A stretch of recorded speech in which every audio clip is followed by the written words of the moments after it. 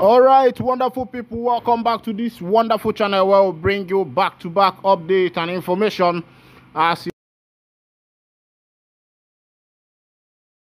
kindly go ahead and subscribe, like, comment, share, and also remember to on your notification button so that whenever our news drop, you could be the first. We will collect them. Let's go down to the news proper as it is hot. It don't show. According to the information where we say it there for my table right now, it be say the men of the Biafra Liberation Army and the men of the NIG boys don't clash together. They say no be small woto where we say happen there, and as the information they be, plenty people lost their life for that matter. Where we say they say that they buy some people from the side of the Biafra Army, they buy. From the side of the NIG army, they buy. But as the matter be, they say the NIG them boys retreated and they turn and run away. Before I will bring you the full detail of that information and what happened there, make I carry you go for what they happen for Zamfara, because this country, will be say they call Niger, it be like say it done they turn upside down. My hand no they say former Minister of Nigerian Air Force officer supply military uniform arms to terrorists in Zamfara state. You know, say you get this talk where they talk, they say a river cannot pass through the forest without bringing down the trees. Let's go to the full detail of the information, because now the rat where we say they for house, now you go tell the one where they for road say meat, they for the oven.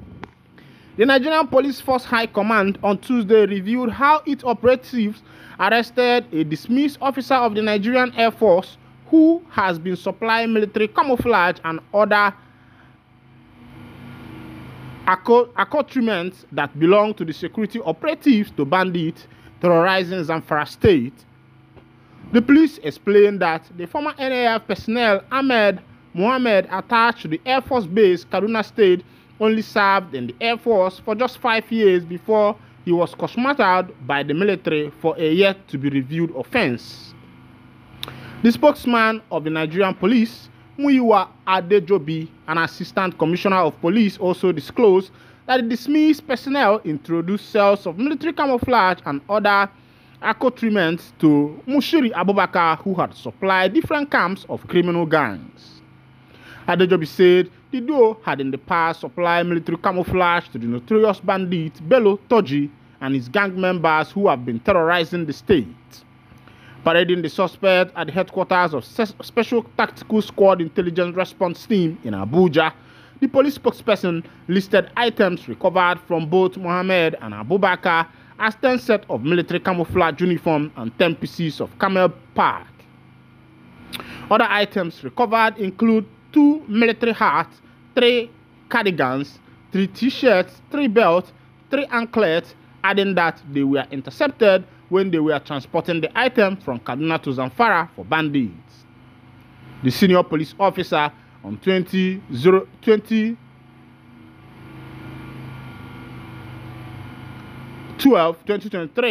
at about 1:20 hours, the operatives of the Field SC intercepted the movement of military accoutrements from Kaduna to Zamfara State, precisely Shinkafi. In the process, a spot search was conducted and the following items were recovered: 10 sets of military camouflage uniform, 10 pieces of camel pack, 12 military hats, 3 cardigans, 3 t-shirts, 2 belts, and 3 anklets. The 2 suspects were arrested. The Mashiri Abubakar is a childhood friend of one Air Force personnel attached to the Air Force Base in Kaduna State, who served for only 5 years before being court-martialed and introduced the idea of selling military accoutrements to Mushiri Abubakar. Further investigations revealed that same Mushiri Abubakar had supplied military materials to the notorious Bello Toji. When I don't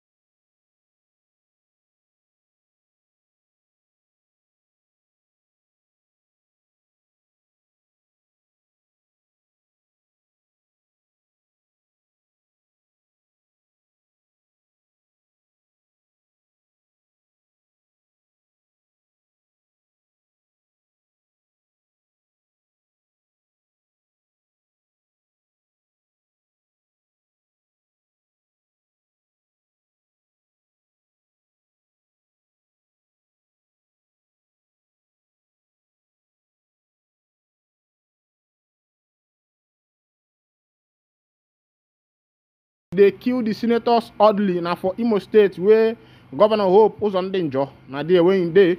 They say it was gathered that the government stormed the senator's residence during the early hours of Monday, February 12. The senator representing Imo North Senatorial District, Okigwe Zone, Senator Patrick Ndubweze, has escaped assassination. The Nation reported that the attack claimed the life of one of his orderlies. The report revealed that gunmen stormed the senator's residence during the early hours of Monday, February 12, to kill him.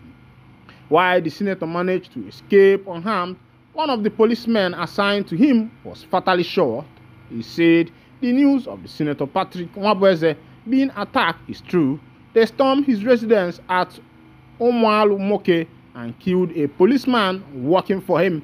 Remember that now for this same Omwalumoke, now where some people, some armed men go for inside the prison, they go there, go free some prisoners, will be say then they there. For that same Imo State again, gunmen don't go for house of one Imo lawyer like that. Now there they take by the man, oh, they send the man to judgment. Now so the man take run away. Now the same Imo State again, 7 inmates freed, inspector killed in another prison break in the southeast. Bang bang bang. The prison break where we say they watch for the movie, it don't they happen between you and me, Ayo. This one they happen for Imo State life.